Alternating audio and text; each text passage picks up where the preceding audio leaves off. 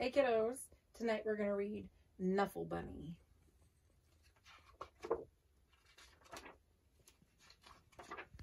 So you see in the beginning they get married, they have a baby, they go for walks, and the baby has a stuffed rabbit.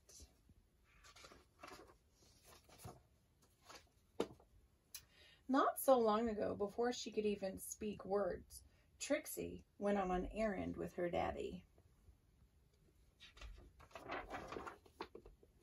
Trixie and her daddy went down the block, through the park,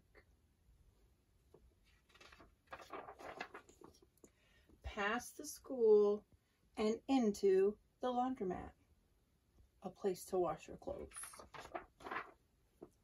Trixie helped her daddy put the laundry into the machine.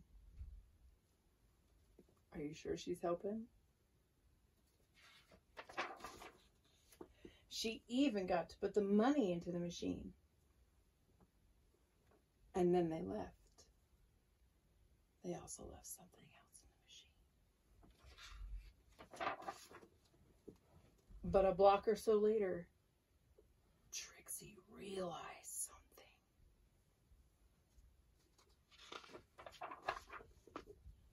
Trixie turned to her daddy and said, "Oggle, flaggle, clabble." "That's right," replied her daddy. "We're going home." "Oggle, flaggle, clabble," said Trixie again. "Blaggle, plabble, whumpy, flumpy, snurp."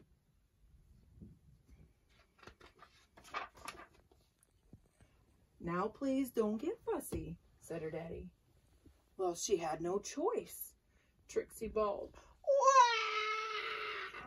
She went boneless.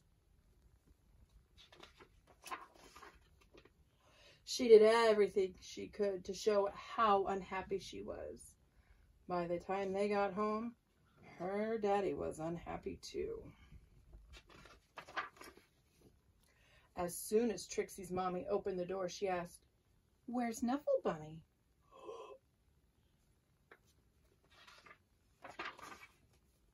The whole family ran down the block, and they ran through the park.